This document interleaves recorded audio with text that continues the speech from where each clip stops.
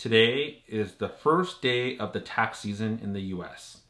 Welcome back to my channel. My name is John, and today I'd like to tell you guys about an online tax filing software that I first discovered last year called FreeTaxUSA.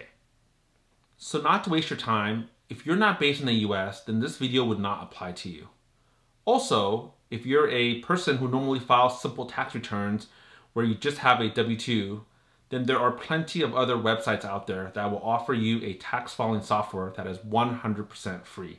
And there's no reason to even look into FreeTaxUSA. For the rest of you guys who have some experience filing your own taxes and have traditionally used tax filing programs like TurboTax, H&R Block, or TaxAct, I think you should give FreeTaxUSA a look because it offers some of the same similar experiences except without a lot of the costs that you get with the other software. So just to clear up a common misconception, how much you get back in a tax refund or how much taxes you will owe to the IRS is the same regardless of what software that you choose to use.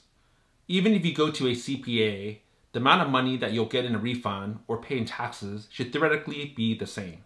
The way taxes work in the US is that the amount of refund you are to get or the amount you are to pay is based on a formula, although complex, but you basically follow this formula and that determines how much you either get in refund or how much you have to pay. When people talk about getting you the maximum refund, of course, every single firm, software, CPA is supposed to get you the maximum refund because they all follow the same prescribed formula. FreeTaxUSA is $0 to file for your federal tax return and $12.95 to file your state tax return. And this is the same whether you're just a W-2 tax earner or you're someone like me that has also investments and also a small business. For comparable purposes, TurboTax or someone like me which has investments and business income is between $70 and $90. And then the state return is also additional. H&R Block, if you have stock, starts at $49.99. And then another $36.99 on top of that for filing for each state. And remember, FreeTaxUSA is $12.95 for both federal and the state filing. FreeTaxUSA is also a IRS e-filer. And what that means is that it goes through its rigorous process to ensure that your data is not only safe, but it also can sync up to the IRS websites and allow you to file electronically. So last year, when I just started my YouTube channel, I made a video about FreeTaxUSA because I was so impressed by it. And the fact that I was saving more than $100 just on filing fees compared to TurboTax, which I had previously used. So this year, I'm actually going to be a FreeTaxUSA affiliate.